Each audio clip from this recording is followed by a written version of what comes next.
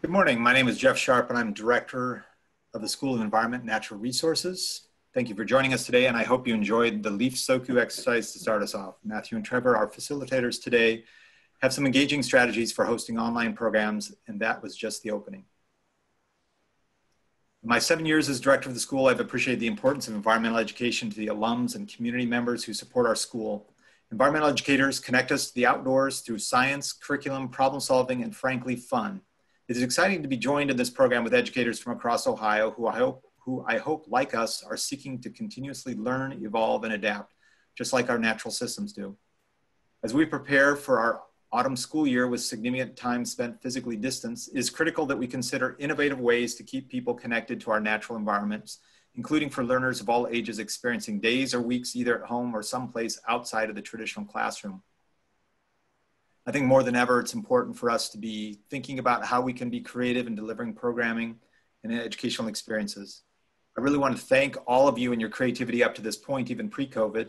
As director of the School of Environment and Natural Resources, I get to sort of see so many wonderful students coming to Ohio State interested in pursuing a career in environmental sciences, environmental studies.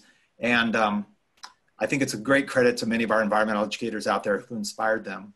Just in the last 5 years, we've seen a doubling in the number of new first years joining us. And this fall at Ohio State, we are anticipating welcoming over 120 new first year students who are going to be seeking to pursue a major in one of our environmental programs. Really, it's your great work that sort of like does this.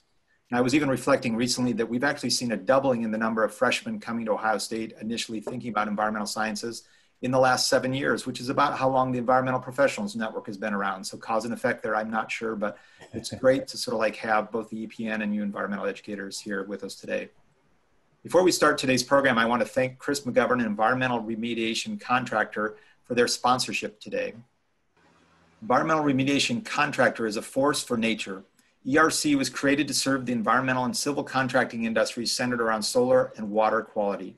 Their team has decades of experience offering the best in project estimating, field execution, and project management to allow for on-time and on-budget safe results.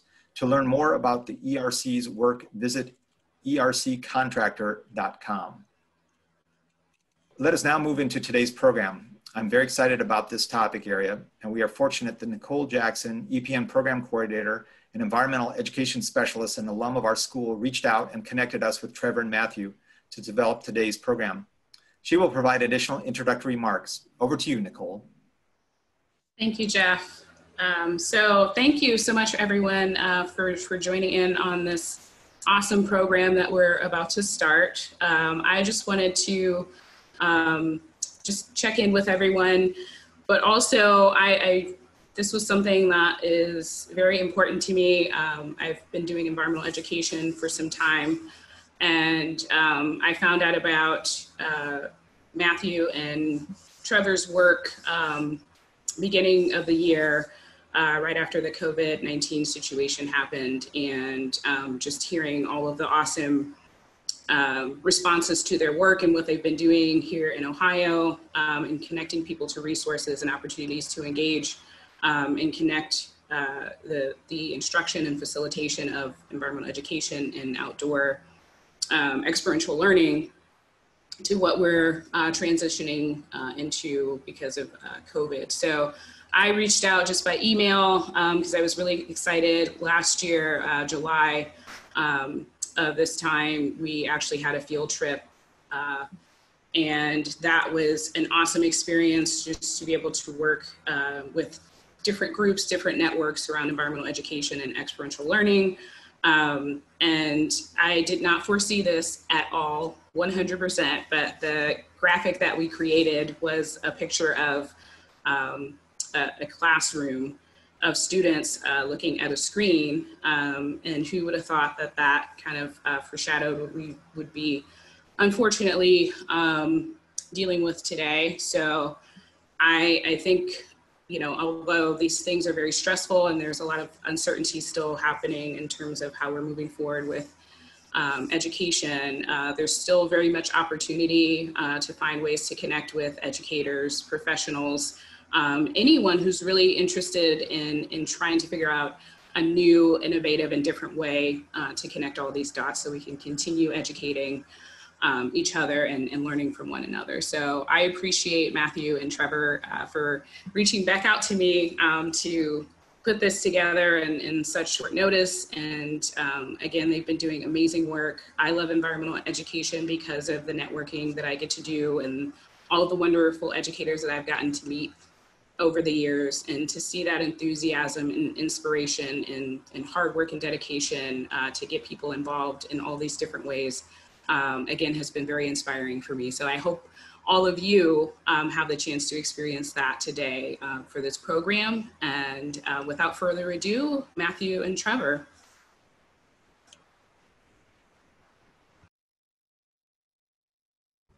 Greetings, everybody. So glad that you're with us today. As Nicole said, this has been an absolute joy to get to connect with OSU EPN, as well as their team. And now with all of you looking at the list today, it's pretty amazing the breadth of where people are coming from. And there's some people that we know in there. So glad to see you in a screen. Real quickly, a quick introduction about myself. My name is Trevor Dunlap, and I am the executive director of an organization up in Mohican State Forest area called Nuhop. And Nuhop is a multifaceted organization that does a lot of work with kids and adults and all sorts of other humans. But the major factor of what we're known for, and particularly during COVID, is our work doing environmental education and outdoor education.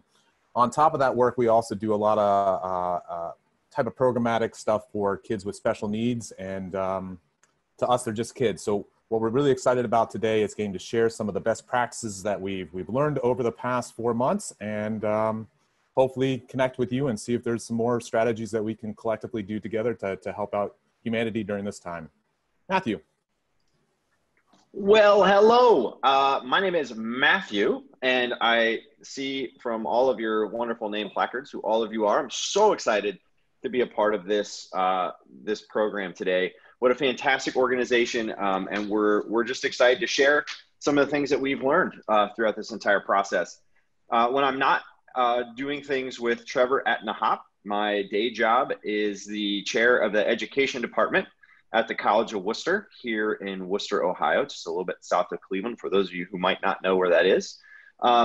And it's fantastic. So I work with students who primarily want to be 7th through 12th grade teachers. And then I also do some of the foundations coursework.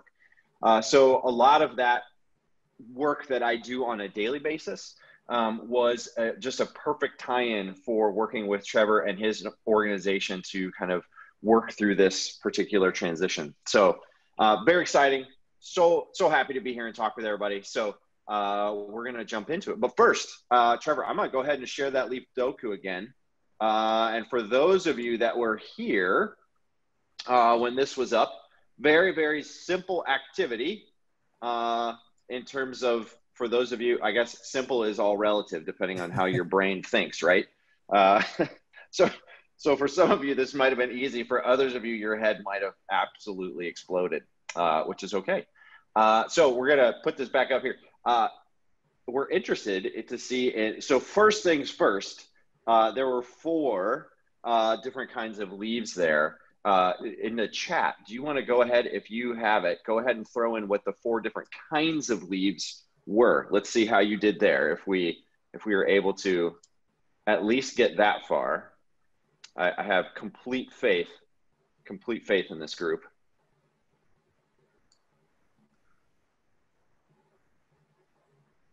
Now I'm getting nervous.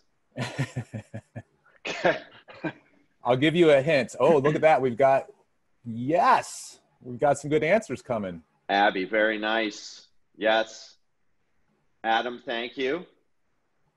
Very good. All right, so we have people that are tracking in the right direction here. So as with regular Sudoku, you have to have all 4 of those leaves represented in a row. You have to have all 4 of those leaves represented also in a column. And you need to have all 4 of those leaves represented in the color block. So it's somewhat complicated and confusing, but we promise it's also pretty possible. Trevor, I want to point out, because Trevor was pretty excited when he made this. So we originally had it just being letters, A, B, C, D, but Trevor went the extra mile and made sure that it still was A, B, C, D, but it was using the names of different trees. So I want to make sure that Trevor's, extra creativity was pointed out there, because he was going the extra mile there. So rather than get the whole solution, one of the things that we encourage you to do at this point, this is just a fun, simple activity. If you have the ability and you want to go ahead and take a screenshot, you can go ahead and do that. The screenshot's a great way for you to kind of keep and hold on to this particular idea when we leave. But I will also, as soon as we go, I'm going to drop the PDF of this into the sidebar, into the chat, so that you can also have that as well. So, but with that, I'm going to turn things over to Trevor, and we're going to get things started. Quickly, one of the things that we wanted to model right from the start is when we are in this digital space, the pedagogy behind how we do our work is still relevant. And so what we found in all of our programs is that when we start with something, kind of a hook, a way to get things moving, gives the opportunity for people to engage, so we're not just sitting in a screen looking at each other going like this. To model that continuously, we want to think about the best practices in worst case scenarios. So when all of this COVID thing started to happen, we were sitting here going, oh my gosh, what are we going to do? One of the things that's the foundation of the work that Matt and I are going to talk about today is the fact that good pedagogy can still continue even in a digital classroom. So we think about this space as our new forum, our new classroom to do the work that we get to do. So if we use that as the baseline for today, as we have our dialogue, you're going to see how we can have many different iterations of how we do our work. So just to start right off, like good practitioners would do, we would engage people instead of having talking heads talk at you the whole time. So our presentation today, our exercises today are going to be very interactive. There's going to be some talking, there's going to be some action. So to get into that action, what we're going to do is we're going to start today with an exercise that we call the endless list. What in this exercise that's going to happen is that we are going to give you a goal of creating the most entries based off of a category.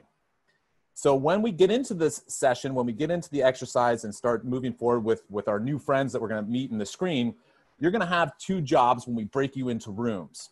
The jobs that you're going to have in these breakout rooms, number one, is somebody that we call a scribe or a recorder. So somebody that's really good at taking notes. I know that Susan James is in this webinar with us today. She's really good at that job. Another thing is somebody that's a messenger. So if you've been in Zoom meetings, you know that when we break you into breakout rooms, you're going to see a little green screen up on the top up there. So when the green screen comes in, there's going to be messages that Nicole, the Pied Piper, she's going to be sending you some messages. And you want to look for those things because we're going to try to tell you what's happening during the exercise and when you need to come back and other things to consider. When you make the move, what's going to happen is we're going to send you out into rooms of about 5 to 6 people. You're not going to see us, but you will be able to get those messages in the green line up above. Look to see what number room you are in. That's going to be really, really relevant. All right. Are you 1, 2, 3, 4, 5? What's going to be important is to know whether or not you're an odd or even. Again, we're going to be in small teams. When you get into those rooms, when we break you out into those breakout rooms, what we want you to do is we want you to turn on a video and a microphone. Now, you want to introduce yourself, who you are, and what you do. So when you get in that space, who are you and what do you do? You're going to assign those jobs and roles, and you're going to jump into the task. So what are those tasks? In the odd number breakout rooms, you are going to be the greens. In the even number breakout rooms, you're going to be the rounds. So for the odd number people, what I want you to do when we get into that room, I want you to come up with things that are green in nature. So things in nature that are green. In the last minute, you're going to select your most unique entry. For the people that are the evens, we're going to do the same thing. You're going to think about things in nature that are around, coming up with as many identifiers, as many things as possible in that time. And in the last minute, you're going to select your most unique entry. Anything I missed, Matthew? No, we're excited for, so this first stage, you're going to be coming back and working with these people again during this webinar. So we are looking at this very much as just kind of an introductory getting to know you activity. So the introduction piece that Trevor shared at the beginning is really important. We want you to know who who you're in a room with, but then jump in. Let your creative juices start pumping, and let's see how many greens and rounds we can get. I put, just as a reminder in the chat, if you are an odd number breakout room, you are going to be doing greens. If you are an even numbered breakout room, you are going to be working with round objects or circles. All right, with that said, Nicole, if you don't mind, would you send people off into their breakout rooms? All right, I will get that started. And you said about 4 to 5 people, correct? Yes, that would be awesome. Okay. Everyone is flooding back in. This is fantastic. It's always my favorite part when they pop back into the screen so we can actually see who we are talking to today. You all look thoroughly creative, like you had a mind meld of epic proportions.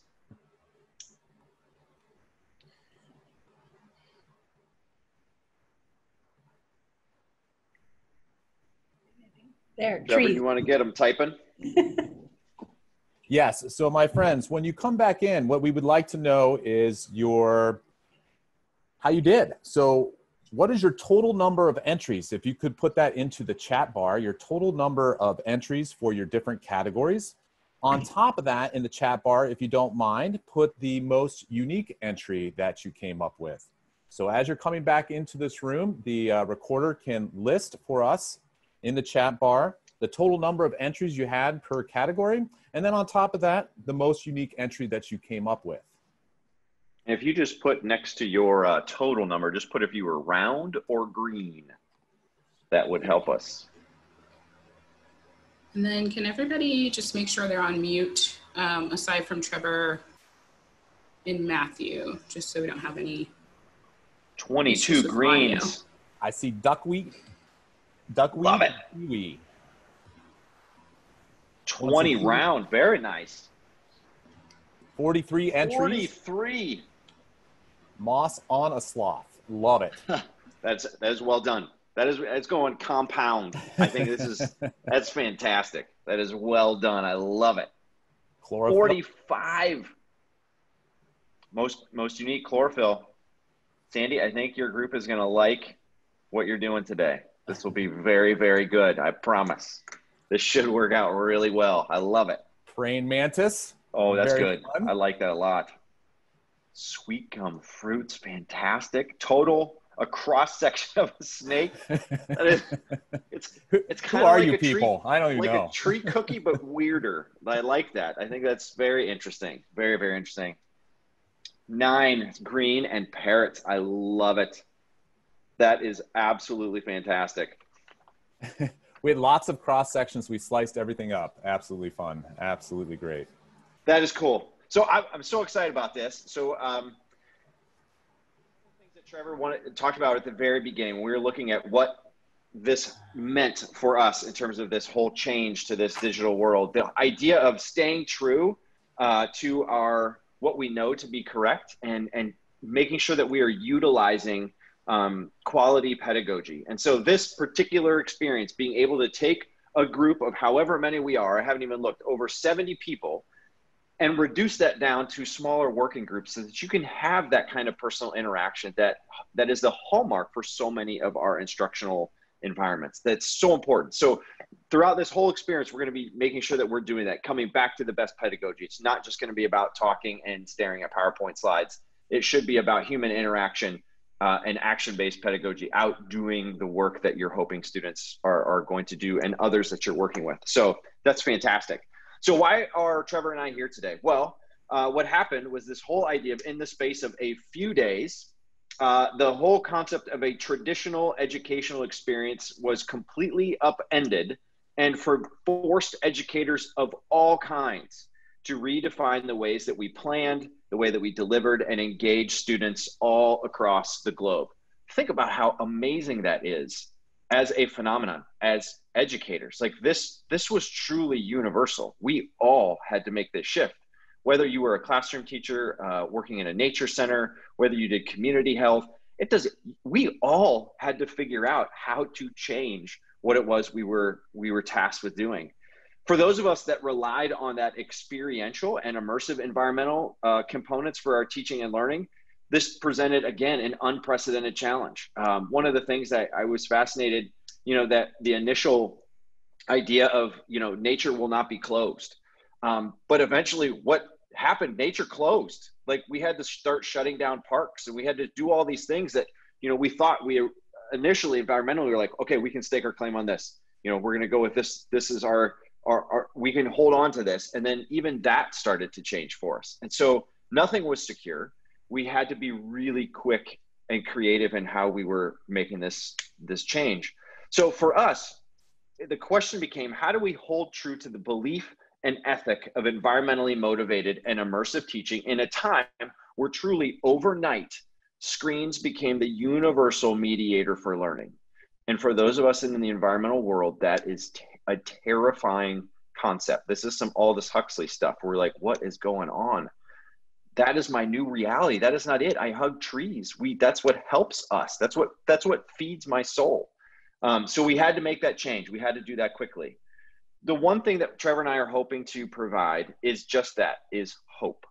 The transition that we had to make as an organization worked. So traditionally, the Nuhop organization serves about 4,000 some students throughout their entire year of environmental programming at their site. And in the span from March until June, the Nuhop organization served over 18,000 people through their at-home outdoor education programming. In addition to that, most of Nuhop's participation is regionally based. And what Nuhop found was they were serving people from over 50 countries doing this work. So it's when we, and not just coming and visiting. So in addition to that, the lessons that they provided, and I had put a link earlier in the webinar to the actual Outdoor Ed site that you can go and take a look at. They were having in excess of 60 and 70,000 lessons being completed. So the reach was huge, far beyond what Nuhop had done in the past. And it was reaching an entirely new programmatic group that Nuhop hadn't been able to access before. So it started to open up even new channels for what Nuhop was hoping to do as kind of the internal belief and ethic of their organization. So we're here, we're excited to share what we learned. That's really important, but we're also here to have fun. We want you to experience some of the things that we have been doing with people all across the globe and modeling some of those best practices in this really, really strange time. So we're going to use breakout rooms again. And this time, so your first session in your breakout room, you were focusing more on kind of the getting to know you aspect. Hello, how are you? This is where I'm from. Let's try and come up with something a bit crazy in terms of numbers of things that are green and round. This time, what we want you to do is we want you to start thinking more about the activities that you are going to be participating in during the webinar. So what's going to happen? We've got two particular activities that are going to happen. And if you were in the odd group, you're going to be doing the activity focused on green. And if you're in the even group, you're going to be the activity focused on circles. So let's talk about those two activities first. You have, you had a link that was sent to you that had the handout for today that has both of the activities on it, kind of in a front back 2-page readout. So let's talk about the first one, that it's not easy being green. So this is Sandy, coming back to your chlorophyll. I don't know where you went. Your camera was on, but now I lost you. Coming back to that whole thing about chlorophyll. This for us, this is a time-tested activity that has its origins all the way back in the 1970s. This came from Steve Van Meter's acclimatization work.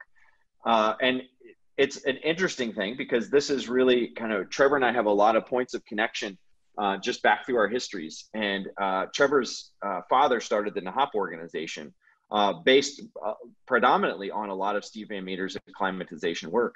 And this, it's not easy being green. This Shades of Green activity is truly one of my first memories as a kid in this environmental world. This was something that my father, Dr. Herb Broda, his life's passion is getting people to go outside and use the outdoors as an instructional tool with young people.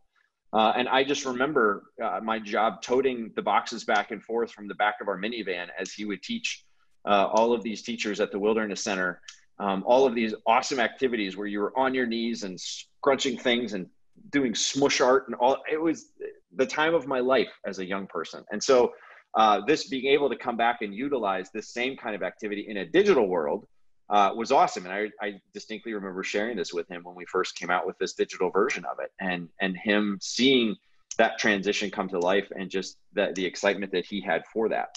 And so the second activity that we're going to take part in is also this a fantastic, and you have the organizers, we call it Circles Are Pointless. And if you go to the Nuhop site where the actual activity is, and there's a quiz at the very end, because we wanted to make sure there was some sort of assessment measure that was incorporated into the content that was there. Yes, my dad is Herb. Herb is the bomb. I thank you in chat. I could not agree more. So that's, to be son of bomb is fantastic. So excited about that. But on the activity, the Circles activity you're going to be doing, I don't know if many of you know Laura Grimm is an environmental educator out in the in Ohio as well. She's through Dalton Local Schools, and this is actually her her matrix that she uses with her students. Absolutely fantastic. And I do remember doing this with my dad. My dad had these as well on these index cards that you would just, as a kid, walking around outside, he'd give you an index card. We'd run off into the woods, find something, and it was spectacular. So we're going to do some things that are similar to that today. But first, one of the things that we want to do is modeling the pedagogy. So you have your instructions, what you're going to be doing. But the first thing we want you to deal with as a group is content, because that's important. We want you to give you some sort of background. But Trevor and I are not interested in being the ones to sit here and teach you about the content. You're all environmental educators, so we want you to take on that task yourself. So what's going to happen is very soon, Nicole's going to put you back into the breakout rooms that you'd used before. So these are people that you still know, and you're still focusing on the same topic. So if you did the green list, you're going to focus on the green content. If you are the circles group, you're going to focus on the circles content. So with that, here is the order of what I would like you to do. So when you get into your group, take a minute and read first the content. And you can choose to do that however you like. If you like to read silently, perfectly fine. If you want someone to read that out loud, because I know sometimes for me, I hear things in a different way when someone reads it to me. That's perfectly fine as well. You decide. You're educators. Think about all the different modalities that are at play. Decide how you want to accomplish that. Go for it. Second thing that I want you to do is, once you've read it, I want you to take a minute and reteach it. Notice I said reteach. That does not mean reread the content. I really want you to dig in and say, okay, so if that's what this content is, how would you reteach that to each other? So spend just a couple minutes going back through the content, saying things in your own words, adding aspects of who you are and what you know back into that content. That's this whole idea. We want people and young people to connect to their schema and see how this knowledge connects to what the things that they already understand and know. Fantastic. So you've read, you're going to reteach. The third thing I want you to do is I want you to develop some sort of mnemonic device that helps us to remember your content. So this could be perhaps an acronym, right? That gives us kind of the initials for something that maybe relates to a larger word that teaches us all about the world of things that are green. So that's going to take a little bit of creativity and problem solving on your end. But think about how these different activities are kind of scaffolded for how people think and organize ideas. So this is very intentional. Last but not least, we want to make sure that we are tapping also into the creative side of all this. So the last thing that your team is going to be asked to do is write a haiku that captures the essence of your content. Okay, so there's 4 things. And Nicole, when we get into breakout room, she's gonna send a message to your breakout room, those 4 reminders. So you remember, you're gonna read, reteach, develop a mnemonic device, and then write a haiku. Because this is such an advanced group, you are going to have 15 minutes to do this. We know you can. It's gonna force you to be task oriented. But I know it's possible. So Trevor, did I miss anything before we have Nicole push them back out? You nailed it. Fantastic. Okay. Let's do it. Awesome. So we're going to send you the reminders, the 4 reminders of what you should be doing right away once you get into your breakout rooms. And then Nicole will also keep you task focused by giving you some minute-to-minute reminders in terms of how quickly you're going to be coming back. Nicole, look at this. Look at your chat. Look at how fast Nicole is on this. Right there in the chat, you have those things. That is fantastic. Awesome. Okay, so without further ado, Nicole is going to push you back out into your breakout rooms. We are so excited to see you when you come back and hear all of your amazing haikus. We wish you good luck. Don't forget, when you get to your breakout room, turn your camera on, turn your microphone on so that people can see and hear your amazing ideas. World's largest Brady Bunch here. This is fantastic. As you are coming in, if you could please, in the chat bar, post your mnemonic device that you created as a team focused on your content. That would be amazing. And then also, what we would love, if you have someone who could post your haiku, that would be spectacular. We would appreciate that. But yeah, as put your number, your group number or team number. Oh, yes. Thank you. Thank you, Nicole. That's perfect. What would be spectacular is if there's someone from your group that is willing or interested in reading your haiku, if you wouldn't mind using your reactions and give us a thumbs up so that Nicole can see that you are willing to share your art with the world of EPN, that would be amazing. Awesome. Looks like we have Amy is thumbed up. We're good to go.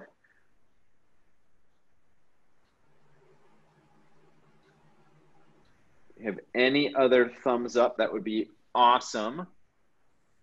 The haikus that are coming through are fantastic. Okay, we had Kent. Awesome. Amy and Kent. What are we doing thumbs up for? Whether you'd be willing to share out loud your haiku. Okay, we got Kevin. Kevin All Harrison. Right. Nicole, I'm going to have you pick 2 of our thumbs uppers who share their haikus here. And when Nicole calls on you, if you would just be able to unmute yourself so that we can hear the amazingness that is your team's haiku. All right, we'll start with Amy. Amy R. Okay, my haiku was math and nature, cool. Fibonacci is all here. Go out and explore. I love it. Awesome. I love it. That's spectacular. Coffee shop snaps. This is good stuff. Well done. Well done. All right, I'll go with Kent Holleran. Okay. Yes, I'm here. I apologize if you hear the jackhammer in the background. Hey, that's all right. It's ambiance. Oh, sure it is. I deal with it every damn day now. All right. Our haiku was nature in the round. Patterns and orders abound. One need only look. Ooh, I love that. Like that. That was nice. That was nice. Nicole, we got to do one more. Did you get one more? I'm going to go with Gia. So Gia was another person. Hi, Gia. Oh, you're on mute.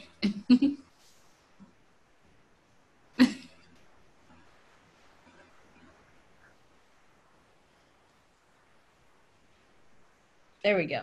There you go. Awesome. Leaves have stories. Light bounces back, not absorbed.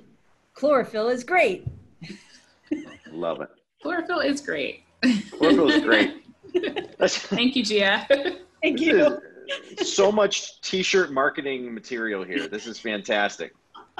Simple, understated, but oh so true. I love it. That is fantastic. You all did a wonderful job. Just if you haven't done so, take a second to scroll through the chat and see the devices that people have shared as well as their haikus. They are splendid. I'm sure we can all find some good use for this, especially in some of our upcoming programming as some good hooks and anticipatory set right there. So that is spectacular. Very, very cool. All right. So we are going to, I'm going to throw it over to Trevor, and he's going to get our first outdoor adventure group on their way and doing some things. And then we're going to deal with the other group that's not doing things here on Zoom. So Trevor, what do we got? So now that you've spent a little bit of time getting to know the content and it's ready, you've got it dialed in, you've got that mnemonic, you've spent time with your peers in that breakout room, we're going to go outside. We're going to do what EE people do. We're going to actually engage in the natural world.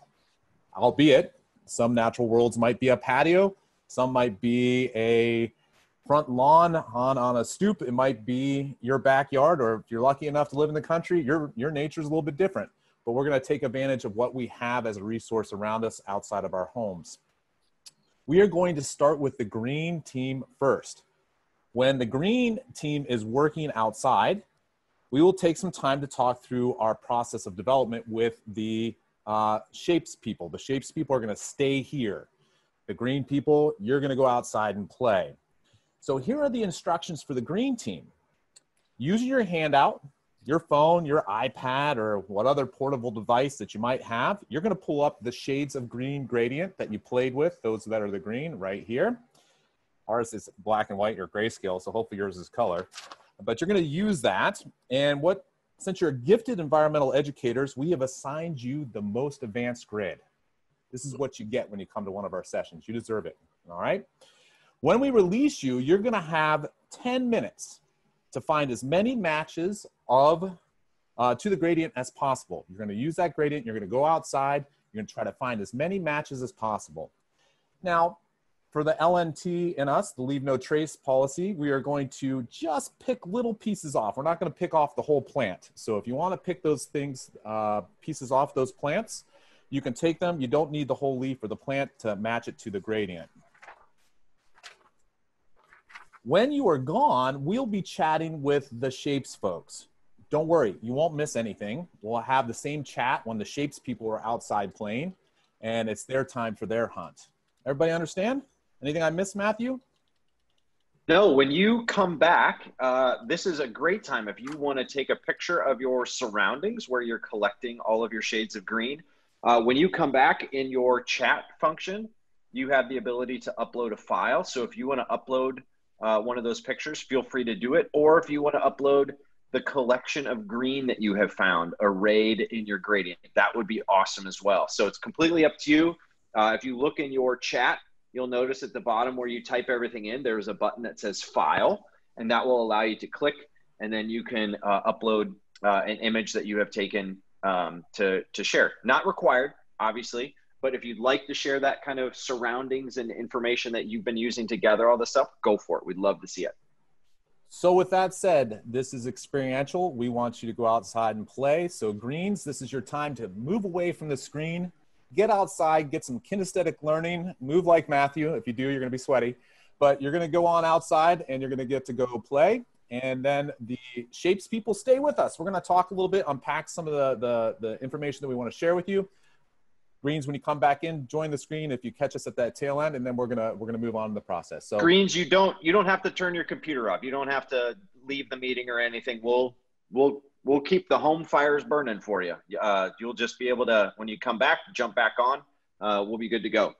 So we'll see you soon. Just make sure your screens, if you're leaving to go outside, that you're muted while you're gone, so don't have any of the weird background sounds. So 10 minutes. 10 minutes. 11:17 is when you are coming back.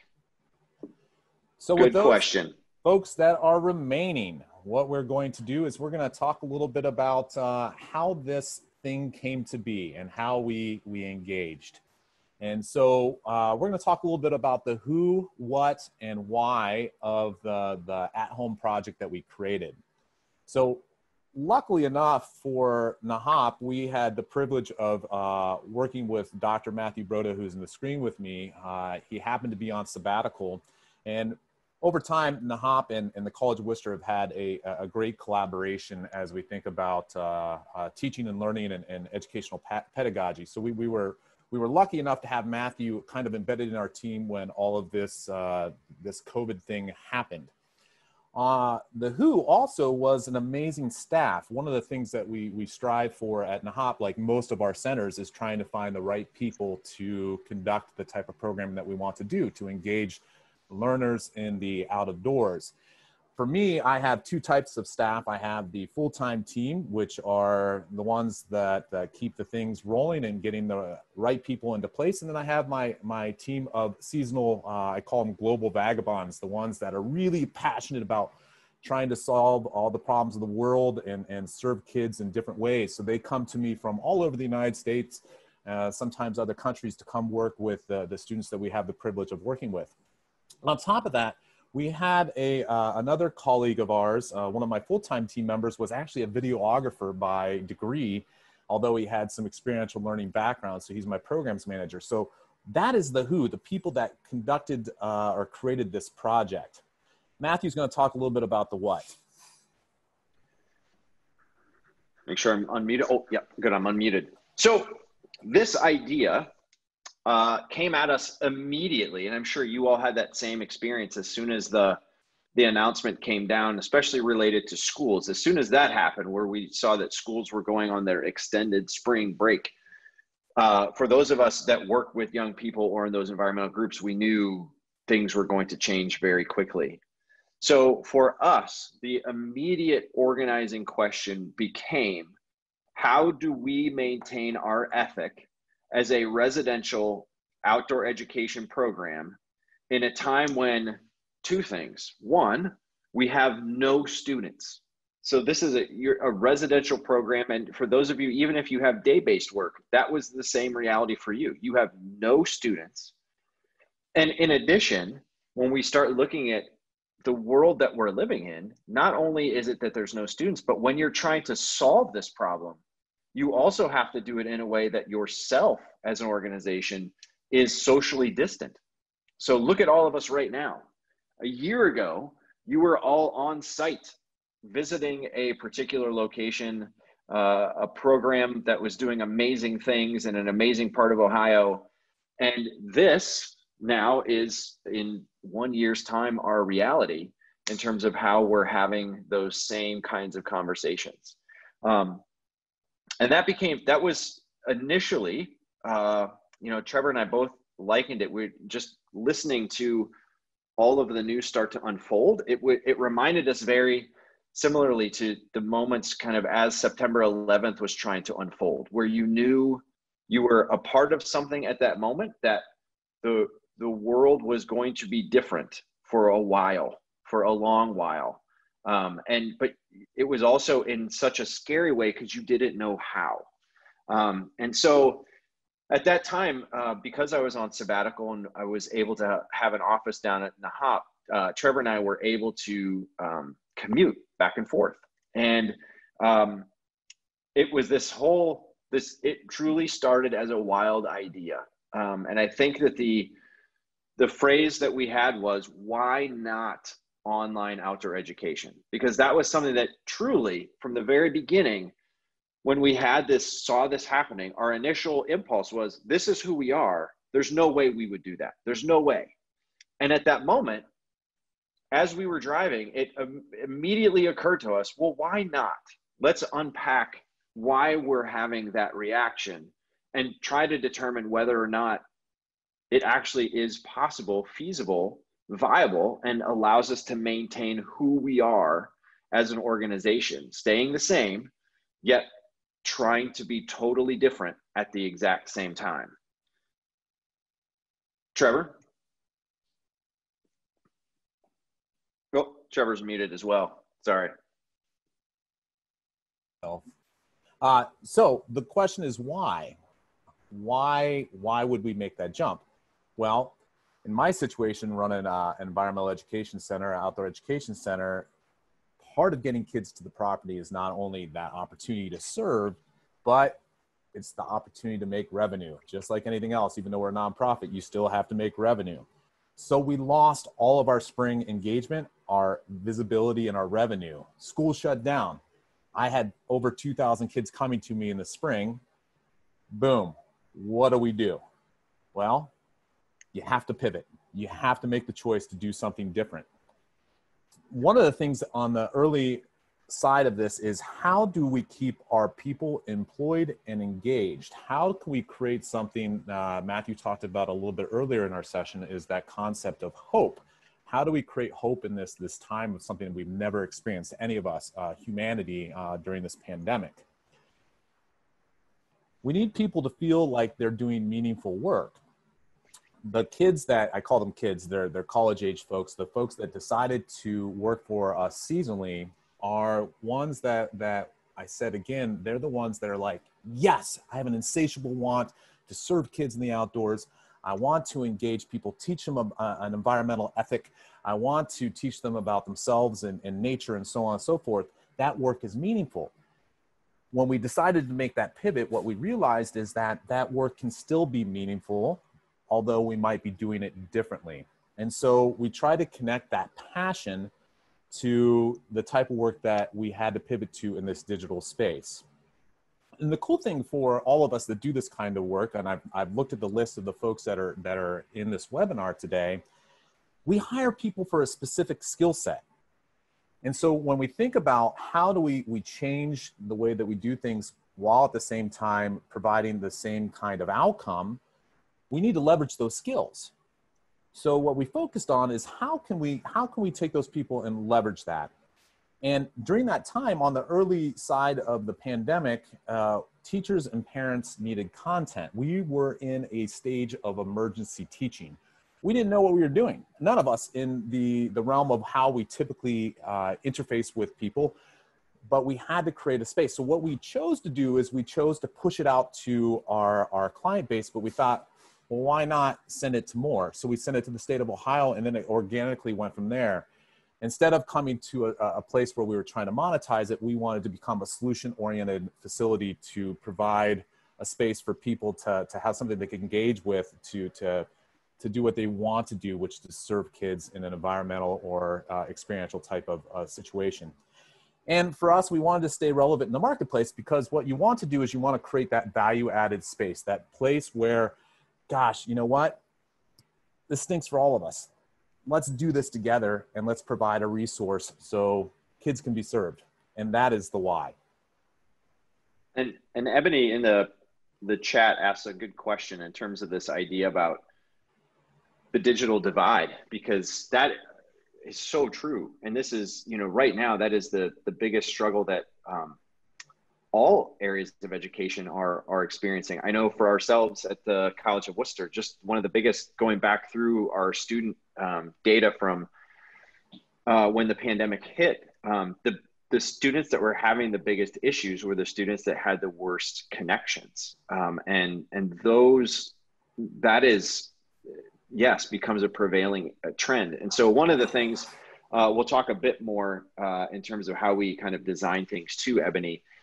One of the things that in its design, we were trying to utilize a very simple and easy technology framework. There's a lot of different tools that are out there that could have done this same kind of work that we put together in a way that's probably a bit more glitzy, has probably a lot more kind of service built in. But all of those things we saw as being stumbling blocks for kids that were not provided with the best opportunity for access. So what we wanted was something that was going to be as simple as possible so that they could utilize things quickly with relatively poor connections to the internet. But we also wanted things to be packaged in a very simple way so that they were able to get to a hotspot or a location like at a library or any location where they could have accessed a signal. It's something that they could have grabbed and done quickly. So we'll talk a bit more in terms of that structure a little bit later on, Ebony. But that's a great question. It was a huge, huge consideration for us. Trevor, that's 10 minutes. I'm seeing green starting to pop back into our screen here. This is fantastic. I'm seeing some awesome images. Amy and Suzanne both post some fantastic images. Look at Suzanne, look at that array. That is fantastic. Very nice job. If you haven't done so, take a look at some of these, the images coming in. These are great. These are fantastic. We have Gia working in the screen right there, showing us some of her work. Very, very great. I love the creativity there. Oh my heavens, and someone even had deer. This is spectacular. Who is it? Was this Jackie? Oh my gosh. Well done. Oh, now that's a handful right there. Look at all, excellent job. That was Alexander. Very well done. Wonderful. Any of our green people, we would like to ask you a couple of questions about your green scavenger experience. So if you would be willing to chat with us, if you wouldn't mind giving us a thumbs up, that would be awesome.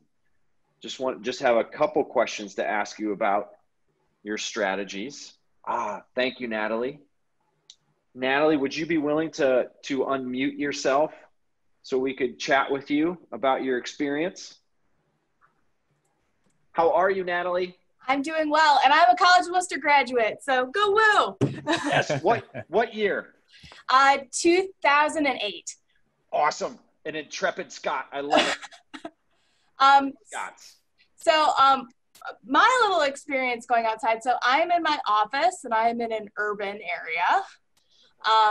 So I had to go down several flights of stairs to go outside and try to sneak around and pick tiny bits of leaves off of landscaping that was recently planted around our new building. That's good. So that is what I had to do. I tried to get leaves of lots of different colors, and I'm realizing that leaves in landscaping, they tend to pick things that fit into like two categories, like excessively blue or excessively yellow. Yes. So I don't actually have a wide variety of leaf color, which is pretty interesting. That is really interesting. But you're so right. I mean, the whole idea of, at least currently, a lot of the landscaping work is where you're just turning the saturation up as high as you can, like on your pictures, where you say no filter, but we all know there's a filter. Yeah, that is fascinating. I love it. Did you arouse any suspicion in your plucking? I don't think so. It's pretty quiet out there right now. I don't know if people like working in the offices on the lower level of the building were like, what's that weird lady doing in that flower bed? But I kind of have that reputation around here anyway. So. Oh, well, that's good. That's good. We didn't change anything. I love it. So any of the colors that you're most proud of that you were able to find on that gradient that you thought, oh man, I didn't think I'd be able to find this here. This is great. I got this really, really, really almost blue, like a light blue green. So I think it's like the second one in, or let me see. So this one, kind of. Well done. Very, very tiny little piece of blue fescue. Love it. Fantastic. Natalie, thank you so much. Wonderful, wonderful.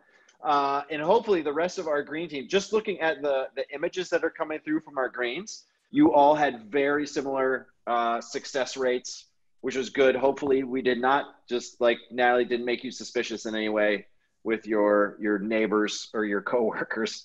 But we're so proud of you. Well done, green team. So with that, Trevor, do you want to get our shapes people up and running? So since you've already been onboarded in this process, we sent the green folks out. What we're going to do is we are going to send the shape people out and about as well. So let's just unpack those instructions one more time. What we're going to do, again, you're going to use that handout, your phone, your iPad, or other portable device, pull up the shades, the shapes in nature audit grid, which is, like Matthew said, really, really groovy. Since you are all gifted environmental educators, we're not going to play bingo. We're going to go and try and search for all of the shapes. That's right. We're not playing bingo. You're trying to get every single one of those things on that grid in 10 minutes. We think you can achieve the outcome.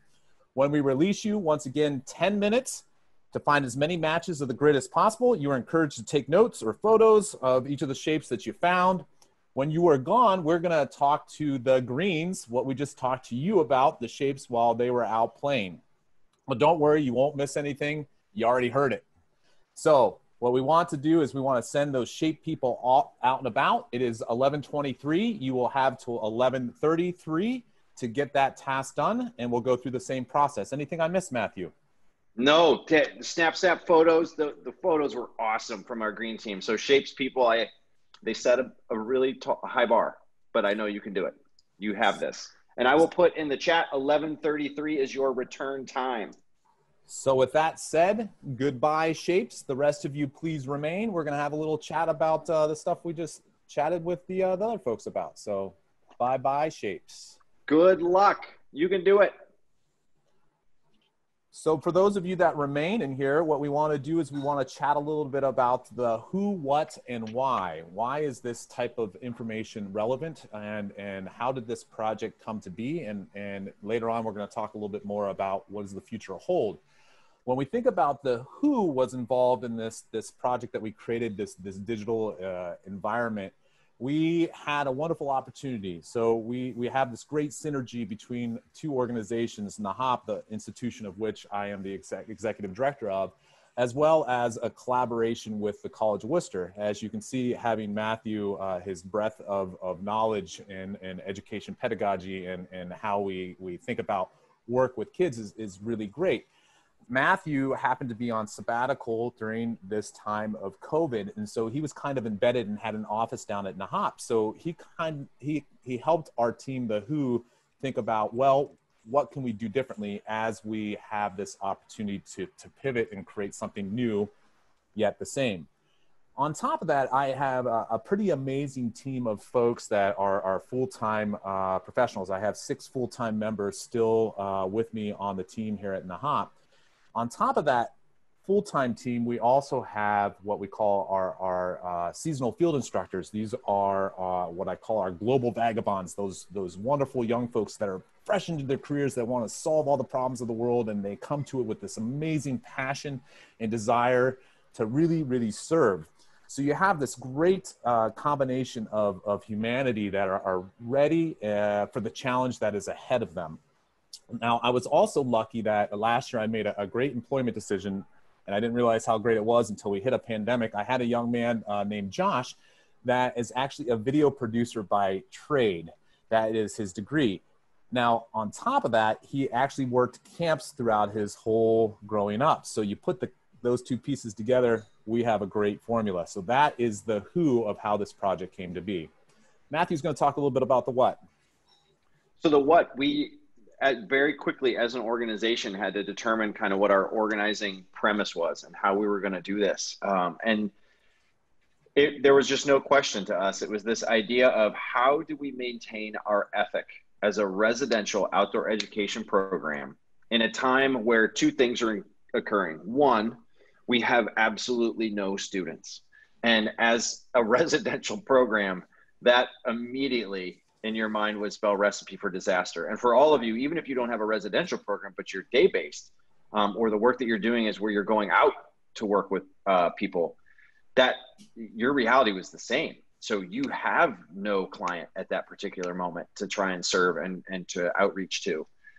The second piece of this that became increasingly difficult as well is not only did you not have the students, but if you look at our current reality, looking at the screen you're currently staring at, the work that needs to be done has to now be done in a way where we are extremely socially distant from each other. And that changed the algorithm too, in terms of how we think about doing this work. Just think 1 year ago, this same program was on site. You were doing a site visit to an amazing place, seeing how that particular organization functioned, feeling kind of the ethic and the community that organization has developed.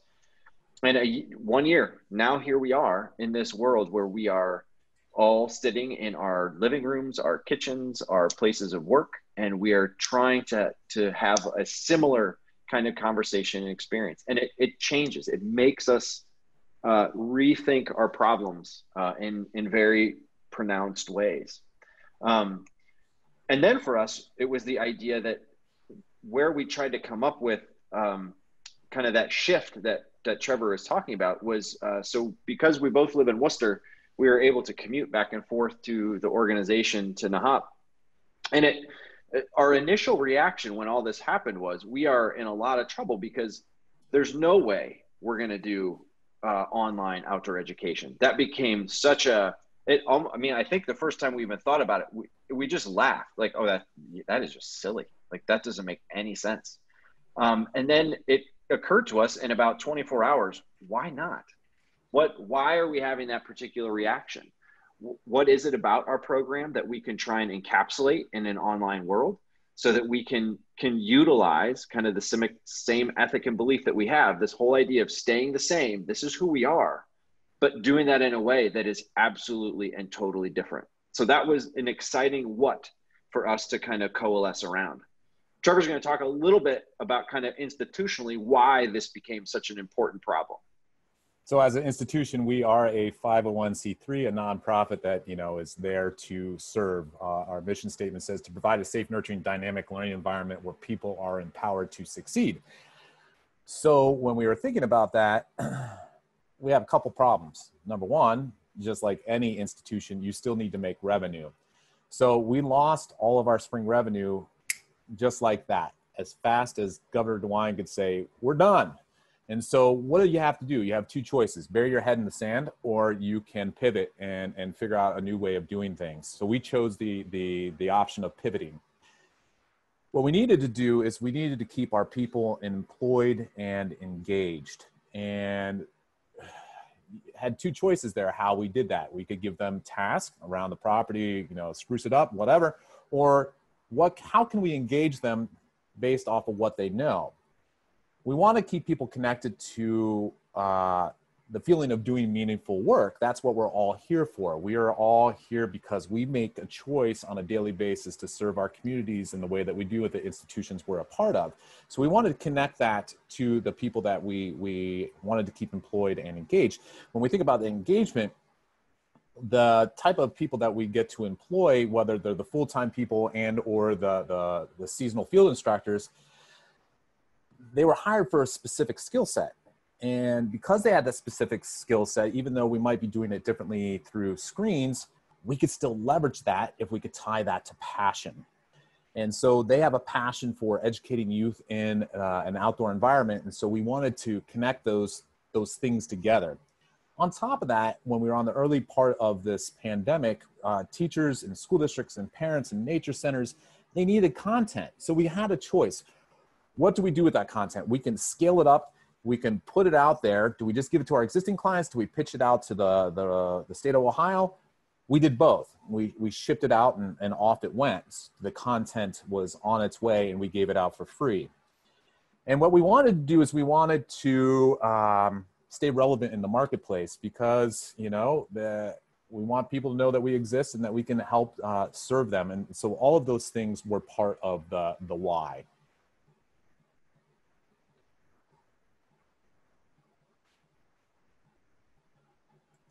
You're muted, Matthew. One of the things, since you weren't here, one of the questions from the group that was, the Shapes group that was here listening from the first round, Ebony had asked a question about the issue of the digital divide and how you can think about kind of jumping that gap and helping in that way. And that's a huge question. And I know that's something for us, even looking at the College of Worcester and how we're trying to make plans moving forward. The students, based on our student surveys, that had the hardest time in that transition period were the ones that had connection issues. And the college, it's been very difficult for them because they're looking at trying to build, you know, they're purchasing a lot of new technologies for people to use in this new kind of teaching.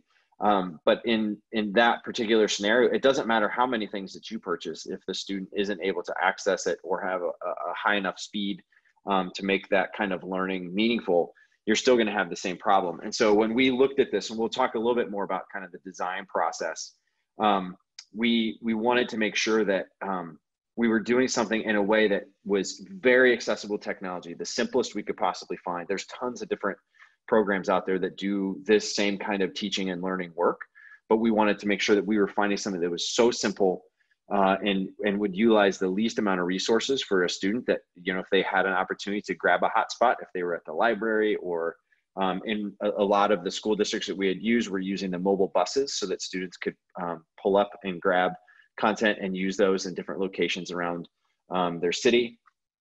So that was something that was really important to us.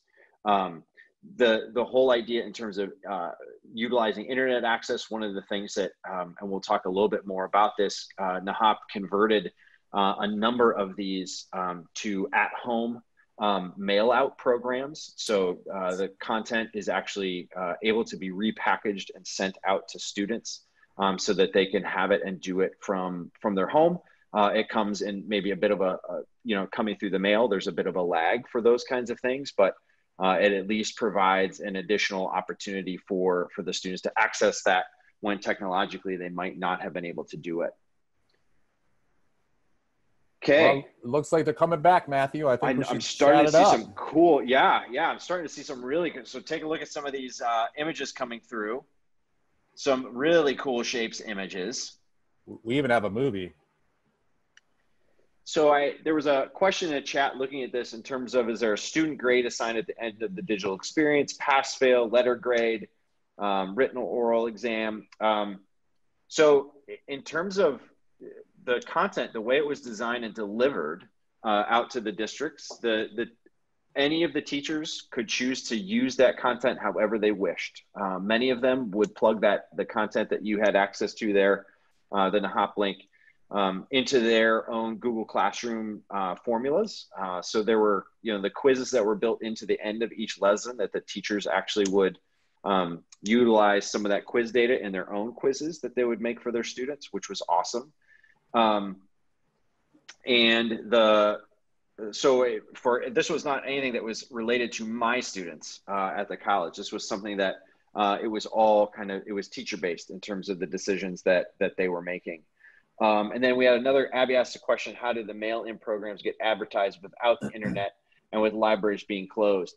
So one of the things that we relied on, so school districts spent a lot of time in the beginning of all of this trying to understand where the need gaps were within their own districts. And so those things were relied upon for the districts to know. So you can, communicate with us, and then that content could be distributed out to either the district to push out themselves or for Nuhop. I mean, Nuhop, especially with their summer programming they're doing, Nuhop is sending that content just out to the students themselves. And so it was, we really had to rely on the districts knowing at that particular moment the students that had particular need.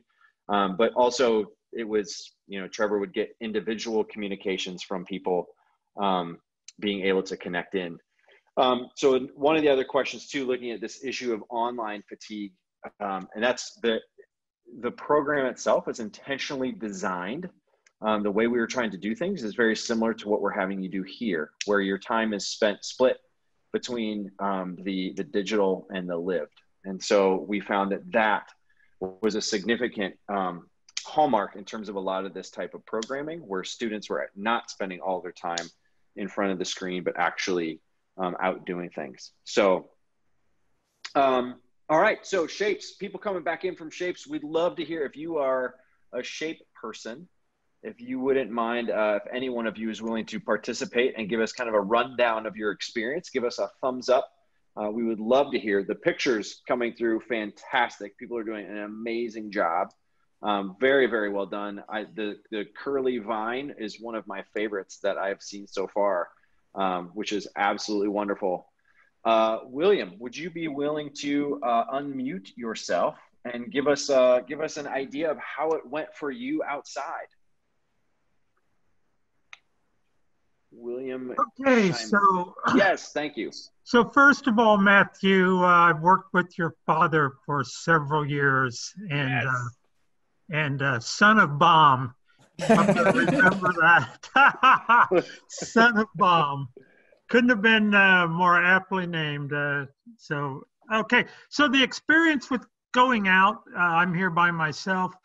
It was a nice break from the whole program, getting outside and away from the screen, and it was real easy to key in on circular things. A little hard to get back and get the picture downloaded because I took it on camera and all that, but it was a great experience. And the challenges EE educators face today are just overwhelming. And the only thing I want to add is, you know, we have this wonderful opportunity that people are outside more and more. I ran this morning, the bike paths and the parks are jammed people.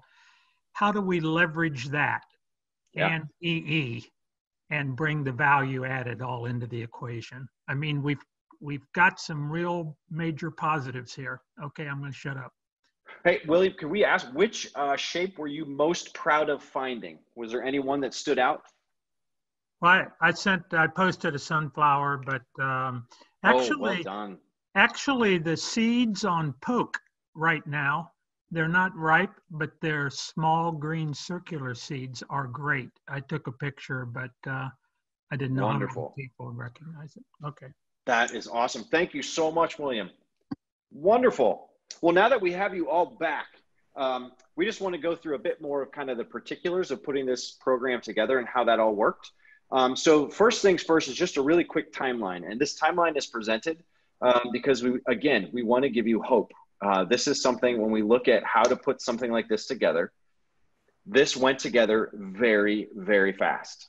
So that announcement came on Thursday, and by Friday of the next day, the governor said, on Thursday, schools are done. Friday, we actually at noon that day, because Trevor actually had a program on site when all of that was shut down, and they elected they needed to go home early because their school actually closed.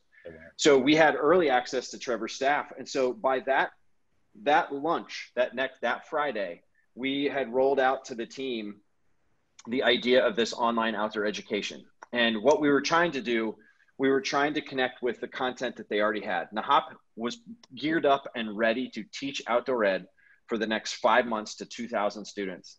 So why would we deviate from what we know works and what we know the students like? We just had to change the format, stay the same, yet we needed to be totally different in how we provided that experience to the students.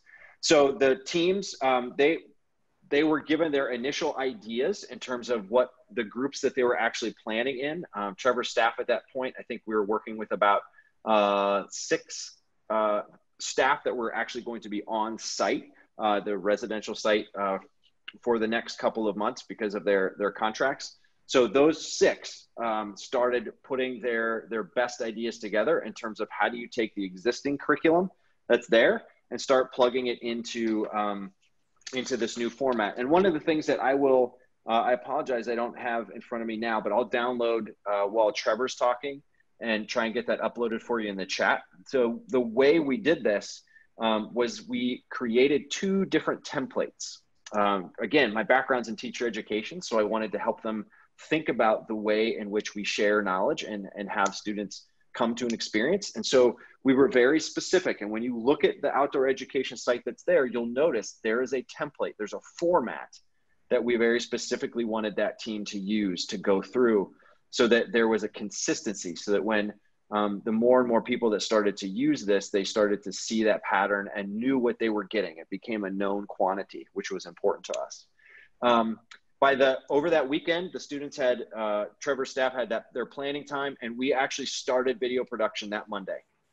So this is now just 3 days out from when we started it. The video production went into process, and Josh was finished shooting the little clips from all of the teachers by Wednesday afternoon. And Wednesday afternoon, Josh went into hiding and started to do all of his editing magic to get all of those little clips down.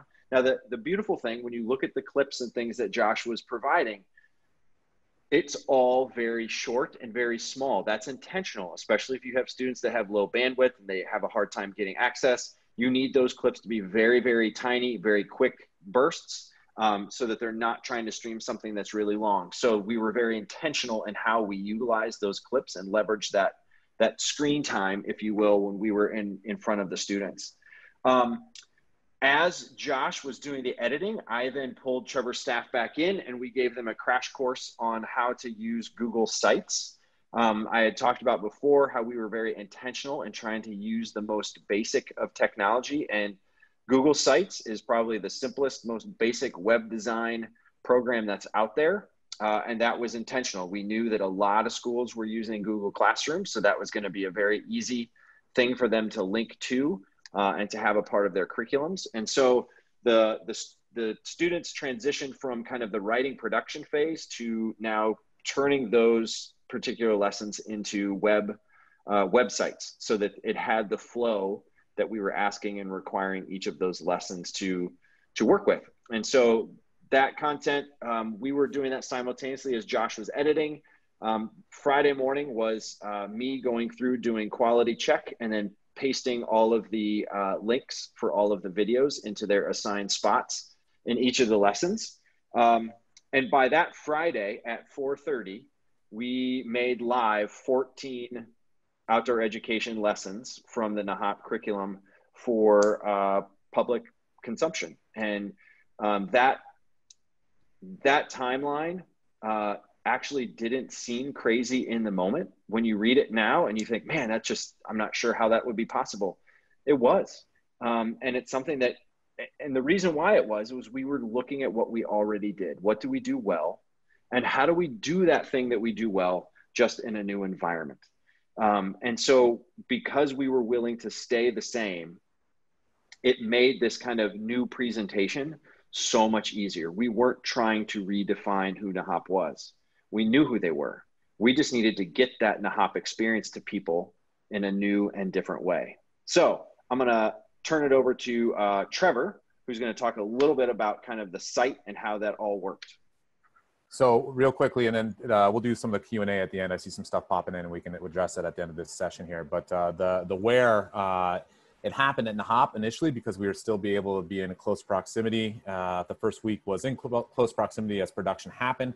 As the ongoing development happened, we started to move from afar. So we had our video production team there.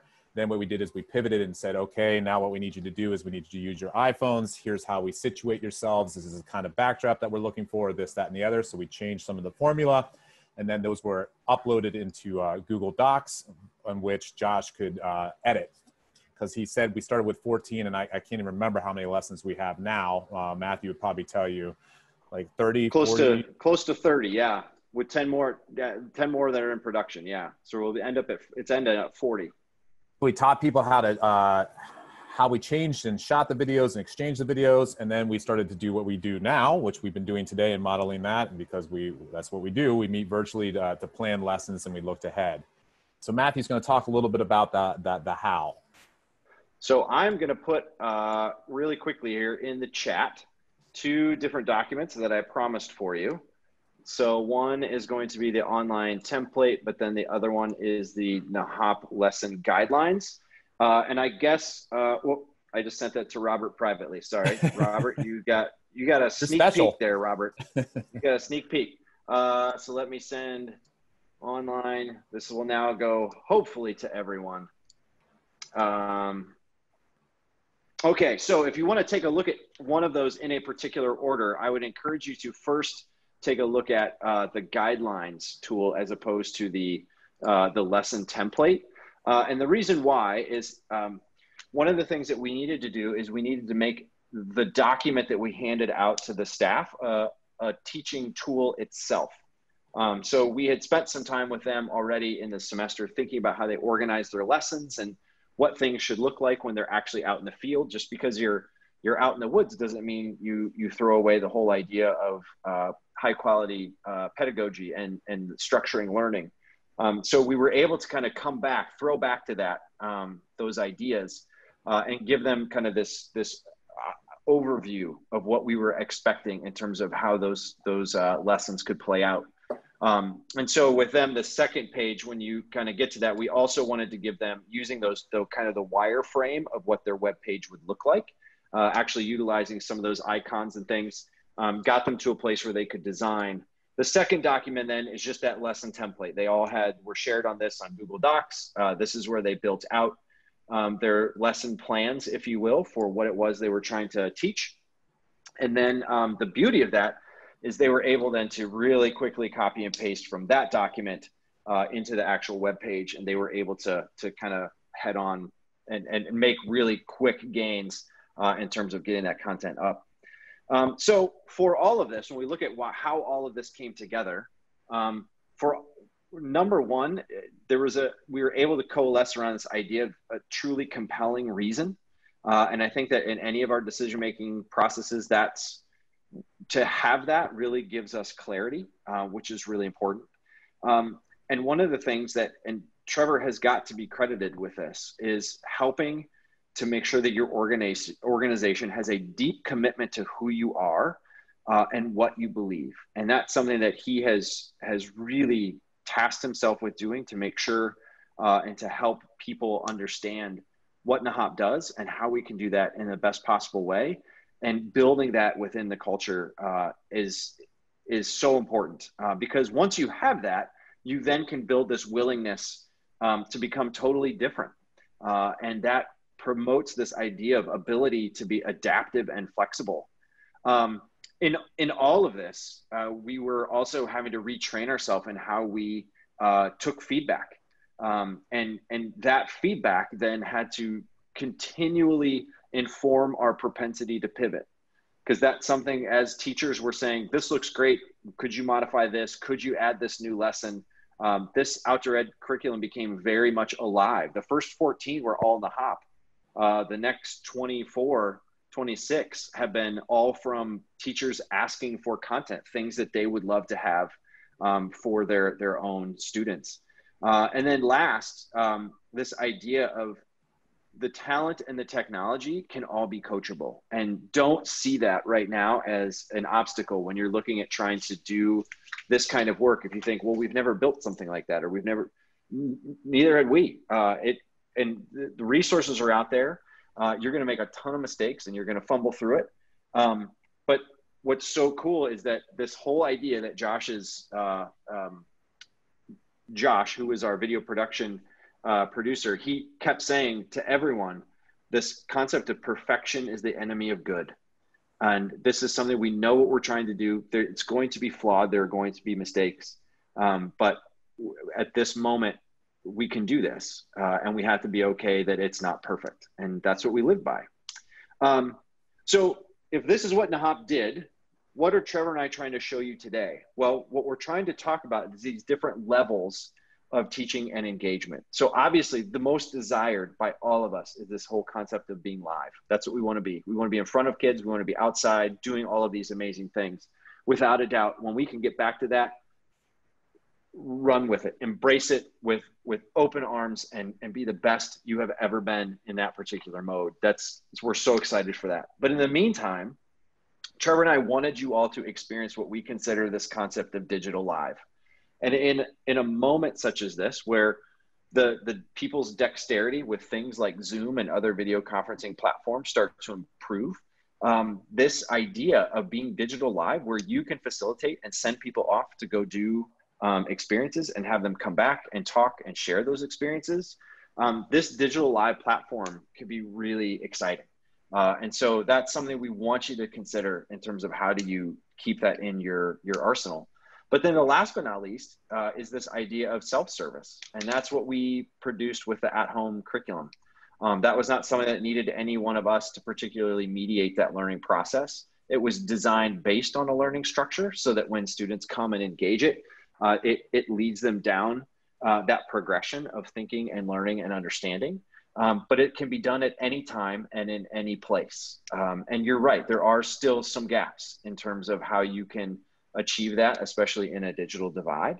But the potential exists, and being able to take something like that and convert it even into a mail-in, mail-out experience is possible. So when we talk about hope, we want you to step away knowing that engagement is possible and it is desired. And that's something that was very exciting for all of us. We also want you all to know as environmental educators that what Trevor and I have done, we are not at all advocating this as a substitute for your traditional work.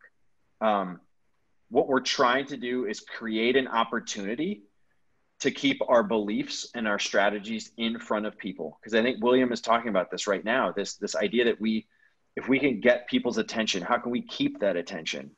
And if we disappear and vanish from their existence, that's going to be very problematic when we try to restart. And so trying to keeping this moving forward. But as you try, we encourage in wild times, embrace wild ideas. and see what happens. Just see what happens. And in that, trying these wild things, keep Josh in the back of your head, where he keeps telling you that perfection is the enemy of good. Lead with the best intentions, and see what can come of it. Because it's from all of us at Nuhop, we didn't expect any of this to have the kind of success it did. But it's spectacular what we have learned, and it's spectacular to see what people have done by engaging in that experience. So with that, we will step aside and answer any questions you may have. Nicole, anything that we have missed? So just a reminder, the resources you shared, those will go out again to everyone in an email, just so everybody has those that attended this program today. So don't fret if you weren't able to download things at this moment. Also, I downloaded all of the pictures from the activity, so Yay! Those are really fun. So hopefully we can include that in our wrap up of the recording of this program, because I would really love for others to see that part of the meeting. So I think, Joe, if you don't have anything else to add.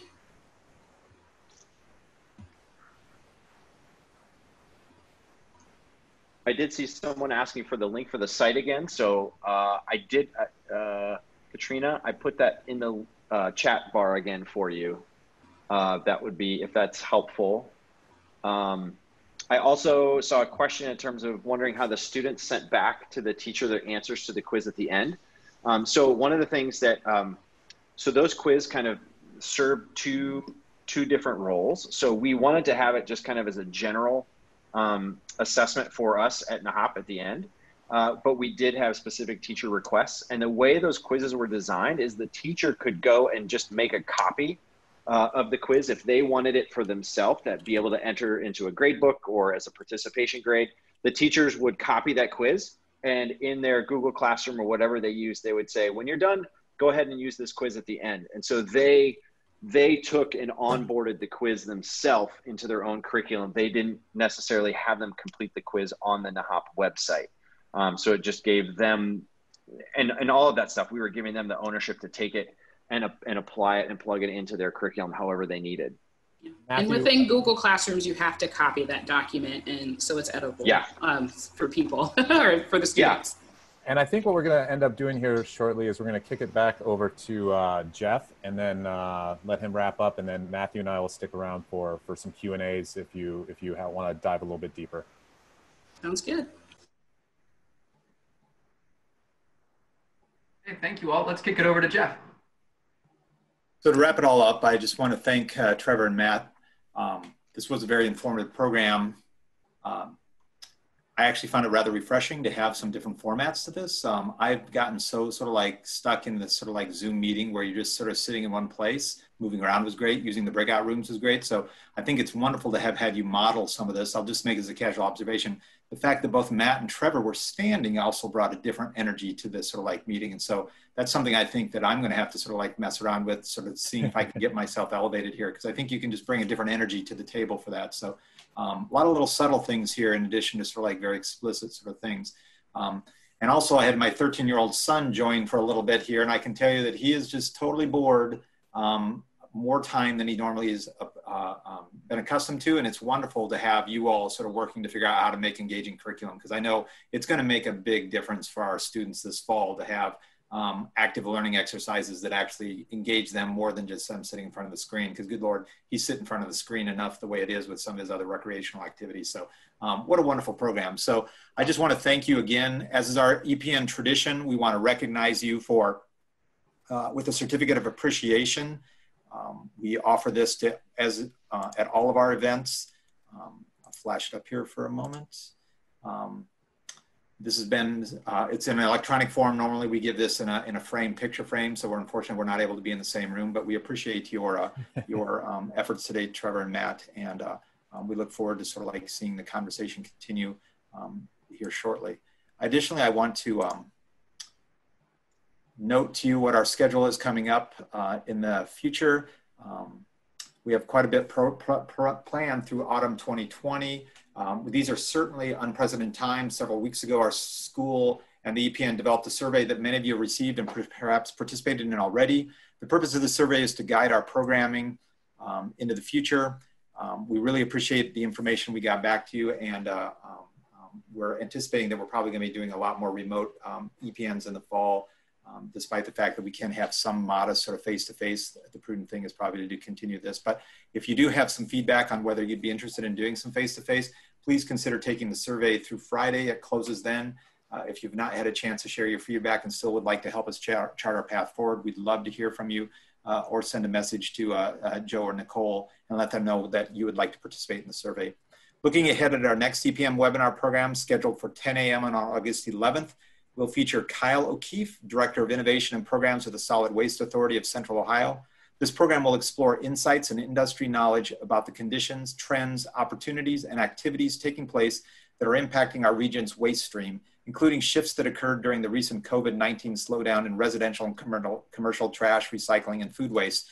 I'm kind of looking forward to this one because it's amazing to think of all these cascade effects of when you sort of shut down one sector of the economy, how it affects waste in another. And so I think we're going to get a good sort of sense of like what's happening there and how the sort of commercial markets have changed in response to this. So it should be a very informative program. And even if you're not totally into this sort of like space, we always sort of like come away with tidbits that are useful in other contexts.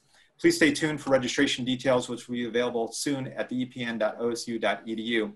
Thanks again for all who joined us today, and please stay safe and well connected. I want to give a big shout out to Nicole Jackson, who championed this particular program.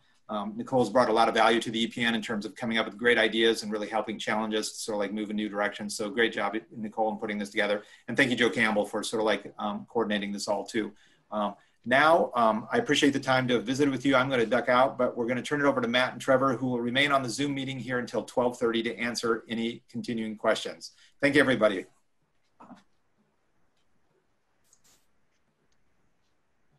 Thank you so much, Jeff. So with that said, I see there's a lot of questions in there, and I'm not sure how we want to tackle those. And now that we have only 40 some people on the screen, you know, that gives us a little bit more flexibility. So how do we want to tackle these? Yeah, so I'm okay with the hand raising situation again. I know we have some things in the chat that we didn't necessarily go over. So whichever one you want to start with, we can do chat, switch over to video, audio. I took down a bunch of the chat ones, Trevor. Do you want me to jump on those? Let's jump on them. Let's do it. Yeah. So the first, I saw there was a tech question that had in terms of the video software that was used. That was one of the things too, that because of Josh's background, he had the potential to utilize something that was extremely sophisticated, but we actually asked him not to, because that, again, this was something that we wanted to make sure that whatever the process was, because we did not know what was going to happen. This was in the first week of this crazy pandemic thing. So we wanted him to be using something that we all could be able to utilize and access on our machine. So he just used the iMovie to be able to do all of that on his machine. So he has a Mac. But we also made sure that I think it's the Windows Media Movie Maker or whatever, there's a free version there as well, that we weren't using crazy sophisticated technologies, because that wasn't going to work. At some point, what if Josh couldn't be editing those things? And so we needed to be able to step into that same role. So everything we were trying to select was kind of baseline, most basic. So that was really important for us to make sure that was happening. I also saw there was a question about in terms of engaging high school students, and if we learned things about how to engage students at different levels. So that's a really good question. So Nuhop's curriculum is very much focused on middle school, and so that 4-9 range. And I will say that there was not a lot of participation in that 9th grade range. But from that 4-8, there was a ton of participation. But in terms of how we, looking at that from how we might think about engaging different age levels of students, one of the things that we've talked about is the idea of how do you tier those particular lessons in a way so that students can have and bring the technology with them. So one of the things we might shift is for a high school student, It might actually be just something that it's a handout that they would take with them that is then coded with QR codes. So at various moments when they're outside, because, you know, assuming that maybe a high school student would be able to spend a bit more time outside by themselves doing some of these things, they wouldn't have to come back into a screen. So the page then, as they would go through, they could scan QR codes along with each step that would pull up then a video for them or embedded instructions into the QR code that would give them some of their next steps. So again, trying to create a bit more autonomy for some of those older students too, and not thinking about, we liked to have the younger students go out and then come back, go out and then come back, so that we were giving them kind of more check-in moments. Trevor, what am I missing? Just one other thing. One of the things that Matthew and I had the privilege of connecting with people all over the world on this project, but we didn't meet this wonderful woman. Like, I want to be in her classroom. Her name's Kathy Law out of New York. And so if you send me an email, I will connect you with Kathy, because she's doing some really, really great stuff with her students. And she did a webinar on that for that secondary level people. So I'll connect you with them. So just send me an email at trevor@nuhop.org, and I'll be able to connect you with Kathy.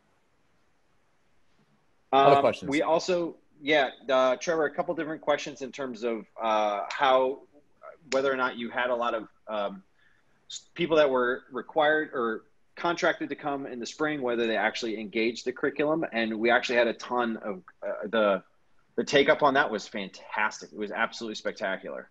And so when we think about that, it was really interesting. They dove deep, and a lot of our client base used that as a resource this spring. And we saw, like Matthew was saying before, we actually sent out in our information to those folks saying, what else do you need? What else do you want? So it kind of helped us come up with the ideas of how to create new lessons and where the content area, where the need was. And like Matthew said, currently we actually have one staff member that is taking those leads from our teachers that we had from the spring, teachers that we knew, and a lot of teachers we didn't know. So there's a lot of people through this space. I have no idea who they are, but they've requested things. We put it in our queue, and our good friend Morgan is developing a lot of this content right now for those folks. So that way, when fall happens, we have even more resources available to people. Another thing go ahead, Matthew. Well, and to be able to kind of track that, because that's something that I don't remember who, maybe it was Abby that asked that question. So one of the things that we love about this program, the Google Sites program, is it automatically dovetails right into Google Analytics. And so you actually can get a zip code analysis of where your participants are coming from. And so it's amazing, because you get this heat map of where your participation is. So if you know regionally where your clients are coming from, and if you're targeting them specifically with marketing, you can actually see how well that is being kind of taken up. So Trevor, knowing the districts that he serves, he's able to, target and then track to see how much participation now is then coming from that particular zip code. That kind of gives us a ballpark understanding of how many people are engaging and participating. So that's been really, really helpful. And then blows your mind to see that it's all over the country and then all over the world. It's really, really cool. There was a period of time our third biggest user was the country of Hungary. So I have Hungarian roots, so it kind of made me happy. On top of that, I think there was a question about accessibility digitally. Yeah. So does Nuhop feel like reaching out to students digitally is as accessible to students as in the in-person experience? Do I think it's as accessible? No. Are we making modifications to make it more accessible than we did in the past? Absolutely. So for example, right now we're doing a project we call Nuhop at Home for our summer program. And what we've done is we've really changed the model than what you saw here. It's a completely different program to really think about who is that end user and how do we change that space, whether it's the Zoom space, size of numbers in that space, what kind of activities, what type of engagement, what type of supports that they need throughout that experience. So is it as accessible? No, but when we think about accessibility, how do we change that model to make sure that we are trying to impact those kids the best that we possibly can? So that program actually at 2 o'clock, we'll have the second part of that session because we're doing the digital live as well as the take as well. So it's kind of a hybrid model where there's a lot of support networks in there. And I think in anything that we do in this new space, being honest about what we think it can accomplish is really important. And I think I listened to I gave them this example earlier this morning when we were talking that our local superintendent was asked a question in a public forum about gifted education for the district. And they said, will we be offering gifted services? And he said, yes, we will. He said, is it a program that we will turn around and point to say that we're very, very proud of? He said, probably not, because of where we are and what we're trying to do. And so I think that even in this situation where we're being asked to do something we've never done, being honest about that with your client base in terms of what you're hoping to have accomplished. Don't promise the world, because we might not be able to deliver that. And so I think Trevor's point of that's the basis for their organization, is helping students with special needs. And no, he's right. It's not as good as if they were with us, but they're trying, and they're trying to make those small adjustments to get ever closer to that desired goal. Another quick question that we had was from William. He said, what percentage of students who pre-registered for the original outdoor programs will engage in your virtual programs this summer? They're two separate things. So the one was outdoor education. The other was our summer camp for kids with special needs. When we look at that, the engagement that we had from our client base for the outdoor education was boom. We probably had even more engagement, because what we did is we not only gave it to our 6th grade or 5th grade or 7th grade groups that were supposed to come for the experience, but they got pitched out to their whole district. So you would find that you could see when classes were being assigned in different districts, and you were like, oh my gosh, look at Brunswick today. Wow, off the hook. It's amazing how many kids. Wow, look what type of engagement. Or you could see it happening in Colorado or New York or California. You could see these little bubbles, these heat maps. What we're finding is one of the things that we pitched out to our client base is, let's find a little feasibility. So if you can't come to us in the fall, what we did is we originally pitched our springs to falls, and now those falls that were rescheduled for fall are now moving to doubles in the springs.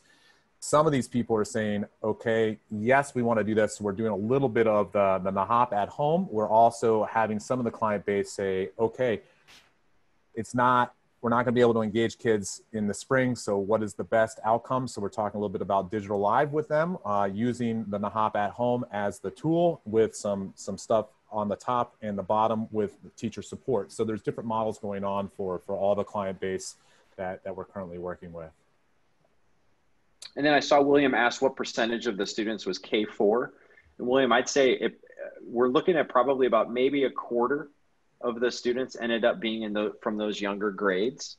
And in those, some of the requests that were coming in was in terms of some of the structure and language that we were using in terms of how we built the site and those kinds of things. What was hard is that Nuhop's primary mission for their outdoor programming is middle school. And so that was really, targeting in terms of the language and structure for the lessons really hit that middle grade band. So we didn't do a tremendous amount of adapting for primary grades at that point. We didn't have the people to do that. And at that particular moment, it was such a popular resource that we were getting so many requests for content. We just didn't have the time to kind of shift our gaze lower. And that's something that Trevor's staff was not designed. They were not hired with a primary intention. And so that's a very specific skill set. And so again, we had to know what we were good at, and we had to know what skills we had in front of us. And so we did not want to try and stretch people to a point where we were asking them to be something they weren't, because it wouldn't work. So that's, if we had that skill set in the future, yes, we would totally kind of add that, but it's not there right now. Matt. Yes. Christy had a question. I don't know if you saw this in the previous. She was asking if you had any issues with online fatigue. Oh, yeah. So online fatigue, that's a really good question. We were trying to design all of these experiences with that idea of not being in front of your computer as much. And so that's why all of the lessons utilize this outdoor adventure experience, where you have a moment to get instructions and you work with some of the content that gives you the foundational knowledge for what you need. And that was to be short. But then you were given instructions and you turned your computer off and you went outside to do something. And so that was our attempt to try and battle the online fatigue part. We also think that having it be a self-service model helped in that online fatigue issue. Sometimes the idea of doing something synchronous is much more tiring because you're feeling like you have to be on and you have to be participating in a certain time.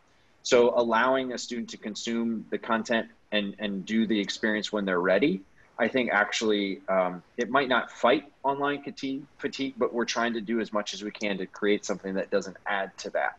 It allows the student to kind of access as needed, as opposed to we're all meeting at 1 o'clock to do this thing. And that's, I think that's key for the upper grades, so ninth grade and on, kind of that sense of ownership with what you're learning and kind of giving that time to digest everything, but also build on it. So I see Nancy asked a question. So if you go through some of the lessons, I would say it ended up being 50% of the lessons, the teachers weren't involved in the instructions at all. They would, in their Google Classroom, they would paste a link to the It's Not Easy Being Green activity, and the teacher would say, hey, today for virtual outdoor ed, I want you to do the It's Not Easy Being Green activity. I look forward to talking with you in our class meeting about how it went.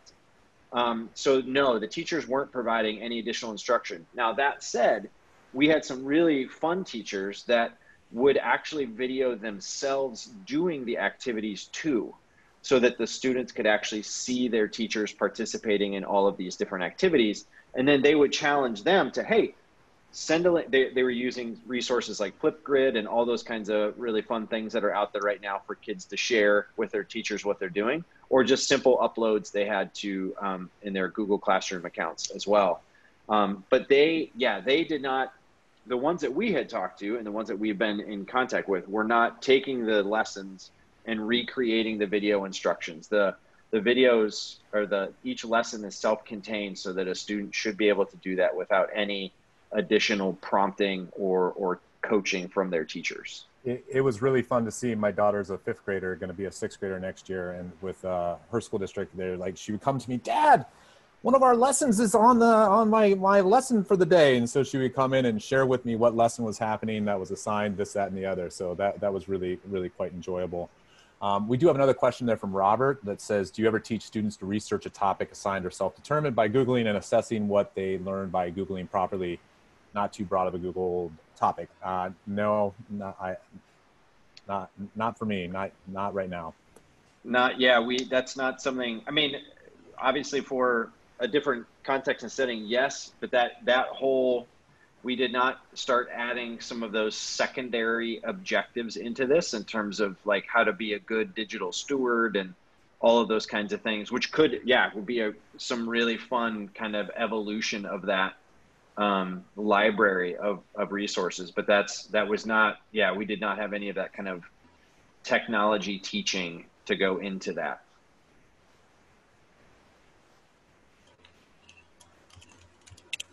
What other kind of questions do we have? I think we have all the ones through the chat, I think. Anyone, I see there's still a number of people still in the room. If you have questions, feel free to unmute yourself or raise your hand. Let us know. We'd love to help in any way possible. You can join our screen even if you want to talk face to face.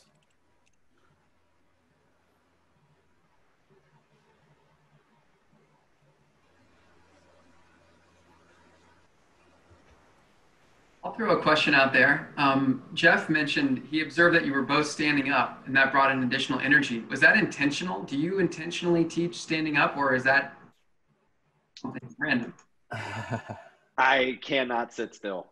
It's not possible. It's not possible. So yeah, standing desk is that's what it's got to be for me. And yes, in my own classroom, I don't, well, and so it's probably hardwired into me. I do that with my students so that we can model classroom management strategies throughout the lesson that we're teaching. And so being mobile as a teacher is important so that you can utilize proximity, so that you can answer questions privately for students, so that you can do all of those kinds of things. And so I guess because I'm in teaching mode, I would go crazy if I had to sit down during this particular moment, because that's just, I might need to come over and stand next to you, Joe, because you're being unruly at that particular moment. I'm not sure how I do it here, but I guess that's just hardwired right now into my system. So, yeah. And so for me, I think I was one of those kids that was never labeled ADHD, but I probably am. So I've had a stand-up desk for years. And so particularly in instructing, this is very key. So, and I see Susan on our screen. Hello to you. Susan. Any other questions we have from some folks here? Christy has a question. Yeah, I saw, Christy, do you have any tips for teaching in the fall for higher education? I just had to do 2 professional development sessions talking about this for Worcester. And my advice has been it's very focused on the person. It's very human-centered. And I'm encouraging my department we're most likely all going to be utilizing some sort of hybrid experience where we will have students in front of us face-to-face for a certain amount of time, and then they'll have their online learning.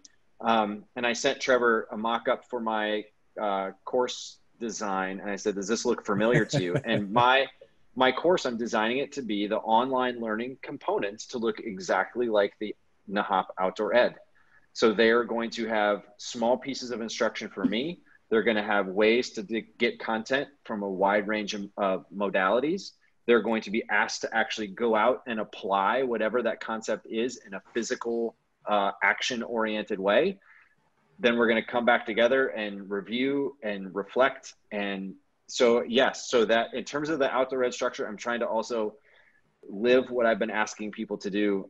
In the face-to-face environment, what I'm asking my department to do is use that moment to build community with content as kind of the secondary driver for being there. And so in those moments, especially for an institution like the College of Worcester, face-to-face is our bread and butter experience. And so when they're with us, I want to make sure that we are using that time to get to know each other and to organize our thinking as a learning community around the topic so that we can still utilize why, the whole intent and purpose on being there.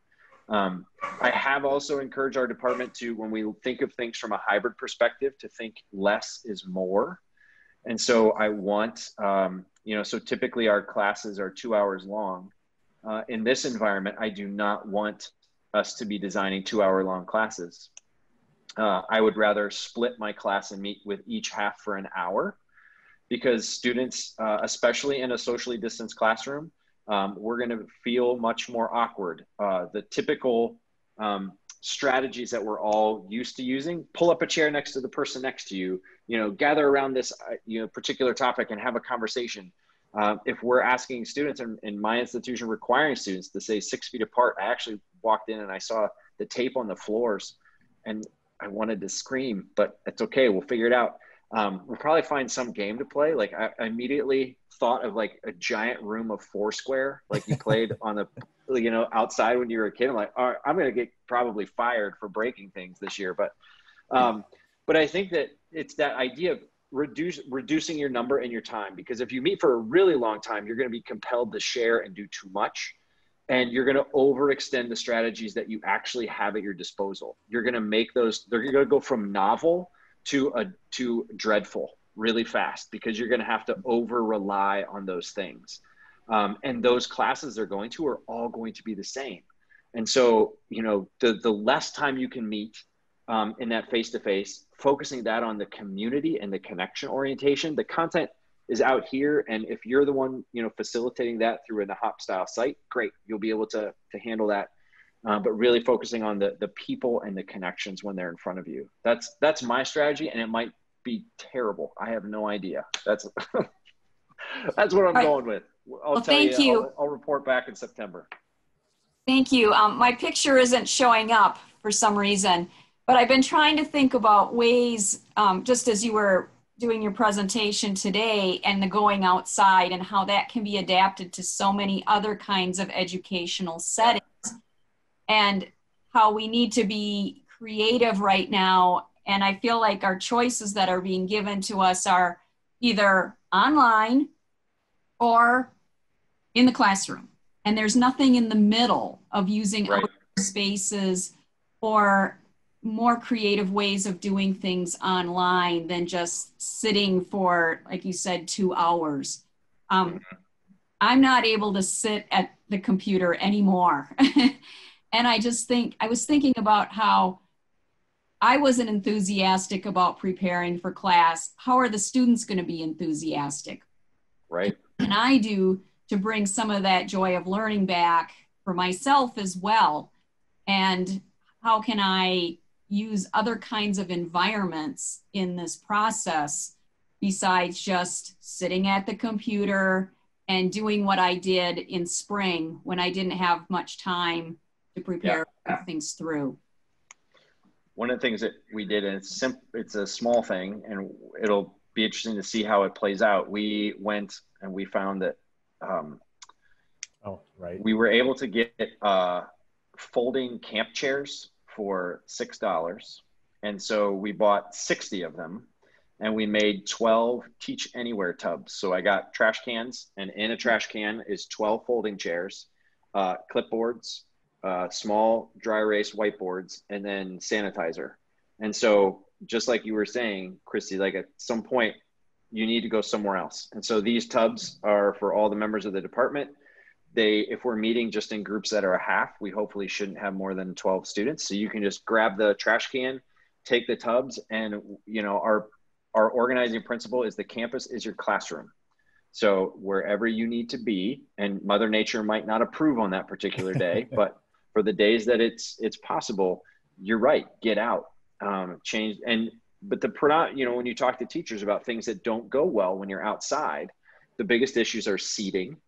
Nobody wants to sit on the ground, especially, if it's been dewy or damp or any of those things, things to write on and things to write with. And so what we're trying to do is solve all three of those problems in one trash can. So here's some adequate seating that's going to work. You're not going to get dirty. Here's something to write on with a clipboard and something to write with the dry erase marker, and then ways to clean it all up when we're done. So I don't know if that helps. We'll see again how that, right now, all of this is good in theory, but we'll see how it plays out in September. Yeah, thank you. So we have about 5 more minutes in the Q&A, and I wanted to answer a question for Cindy real quick. So basically the teachers gave the lessons out to the students, and then accountability from the students was during the Google Classroom time the next day. I would say that's a yes and. Some of the teachers, if they didn't have a Google Classroom, they actually, instead of our assessment, they assigned a different assessment. Or they asked, like we did today, as we modeled that, send us pictures of what you did, or if there was a worksheet, or if there was some sort of visual engagement, those things had to be uploaded and submitted. So, there was different structures across the board. Hello, can you hear me? Yes, Robert. Hey, I'm 80 years old. I graduated from Purdue in 1961 in conservation education. Awesome. I was a university professor in policy, but I applied what I learned in conservation. Why couldn't you have a course long, or like collecting insects or leaves, and you teach them how to mount them, and then they could report back periodically about, here's how I'm going, I need help. And it wouldn't be just going over 10 minutes. It would be more of a course long thing. I remember collecting insects when I was at Purdue. And also we sent mail out to get information. This was before computers. And I must have gotten a whole mess of stuff I sent to different organizations, and I got information on different topics. So that's just some ideas from I absolutely love that idea. And actually, I'm going to be calling Morgan about that idea today. I think it's fantastic. Well, that's, that could be a next evolution for that kind of curriculum. I live in a retirement center here, and I'm looking at my window at I live in a ravine in Clintonville. It was formed by a glacier. We had 1,000 feet of ice above me. And I've identified 53 trees in 19 species. And I'll tell you, the willows and black maples, they interbreed. And I learned a heck of a lot by Googling. And I think particularly at the high school level, maybe at the lower level, you could assign topics. And I learned a lot by, I was trying to get different sizes of buds. And I finally said, what willows have 2 millimeter buds. So, I mean, you can learn by Googling. I really learned a lot here. I couldn't have done it by just a typical tree manuals I have. That's awesome. Thank you, Robert. And that's one of the things that when we look at the outdoor ed, the at-home site, the evolution of that, you know, these are singular lessons that teachers can pull together around a thematic idea. And the next evolution of that could be project-based experiences. So like Robert was saying, you know, maybe it's something that this is kind of the organizing problem that you're working on, and these are the projects that you will undertake to solve that particular problem. And so it could be a much more longitudinal study as opposed to something that's currently kind of more of a discrete moments. Yeah, thank you, Robert. This was great. And these EPN things have been on for 7 years, and I go to many of them. And Joe knows I usually ask sort of pointed questions, but I wasn't asking pointed questions. I was thanking you guys and giving you some good advice, and I appreciate the fact that you're going to maybe pick up on some of it. Well, I think I might have picked up on some stuff from you as well, so it's a win-win.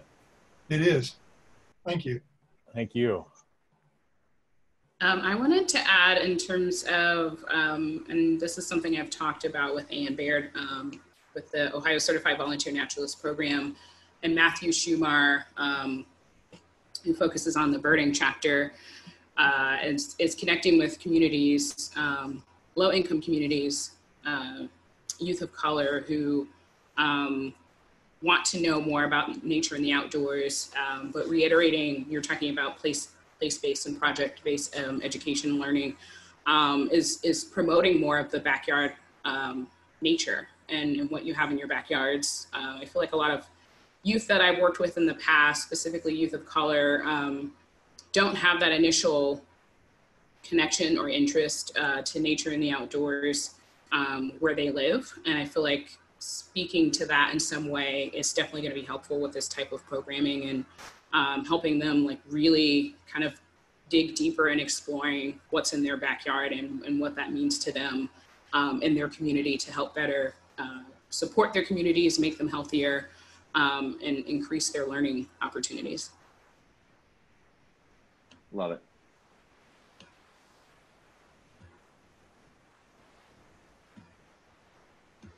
Do you have any more questions in the, I don't see any more in the chat. If not, we thank you all, everyone. This is really wonderful. And I'm so glad we had all of these wonderful participants. And I hope everybody enjoyed it. And I'm going to get Matthew a t-shirt that says SOB. That's all I know. Hey. Thank you so much. It was fantastic. Thank you, Betsy. Thanks much. Thanks much. So everyone that attended will be getting a follow-up survey within the next 24 hours. So again, give us your feedback. We'll also be sending out resources from this virtual event, and hopefully for the rest of the day you have some time to get out and continuing your exploration. It's a beautiful day. Hopefully you don't have any rain.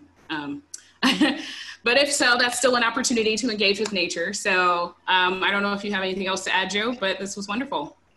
Thank you so much. I know I'll be teaching this fall. I have pages of notes from our several conversations in today's meeting. Trevor and Matthew, thank you so much. And Nicole, wonderful topic, and thanks for facilitating and all of you being part of this. It was wonderful. Thank you. I was just sitting and eating my fake popcorn because it was a magical. All right, until next time, thank you, everyone.